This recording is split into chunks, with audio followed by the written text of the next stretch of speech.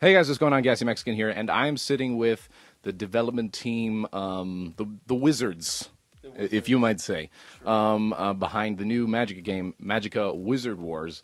And go ahead and introduce you guys selves and let me know what you do. Sure.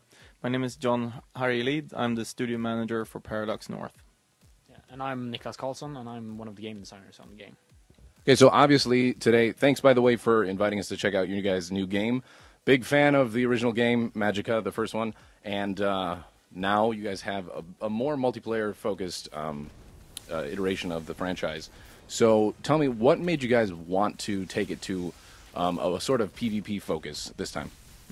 We saw a huge uptake, especially in certain markets where people aren't really used to paying for the experience. So it's a lot more than the 2 million players that have decided to buy our game. So we just wanted to make sure that the multiplayer experience that we know and love from Magicka is kind of available to a much larger audience. Now, this question's for you. Obviously, Magicka, it got known for being able to combine all these different elements together to make crazy attacks, killing your friends, killing yourselves a lot. But what has changed from the original game, Magicka, to now the multiplayer aspect? And as far as just give me a general outline of what the gameplay is like. Yeah, one of the things with Magicka is that having a balanced multiplayer mode was kind of hard because you had a lot of different options of spells to combine. So what we've done is like we've kind of scaled it down to a more manageable level while still maintaining a very big variety of spells. So for instance, we have you can only combine 3 elements now instead of 5, but we've also managed to add some new aspects with like a new magic system where you have you can select a couple of magics that you will unlock as the game progresses instead of having everyone available at all times. This allows for more strategy for people to decide what they want to bring into battle, and as well as gives us the opportunity to make a very balanced and polished product.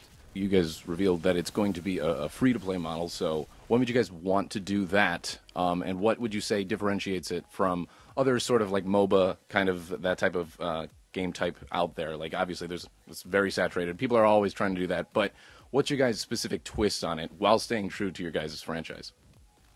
I would say that the biggest thing is that every item or everything that's going to be available in the game will have a really clear pro and a really clear con, so you can't really pay your way to the top. You're always going to be exposed to some one of the elements in the game.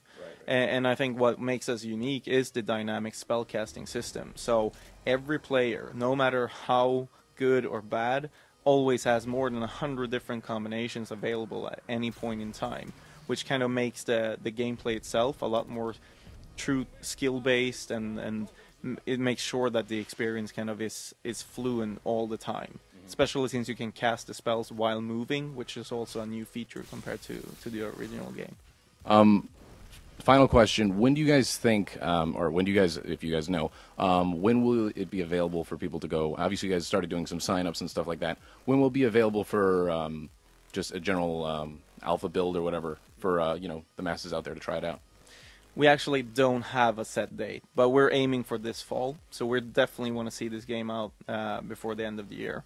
And speaking of sign-ups, we're basically allowing people to sign up for the alpha right now as we speak, and hopefully we'll be able to invite them. Where would they be able to sign it up at wizardwars.com. Okay, cool. Well, as you guys can see, that's some of the footage from Magicka Wizard Wars. Thanks, guys, for sitting down with me. I appreciate it, giving us some info on the new game. Appreciate it.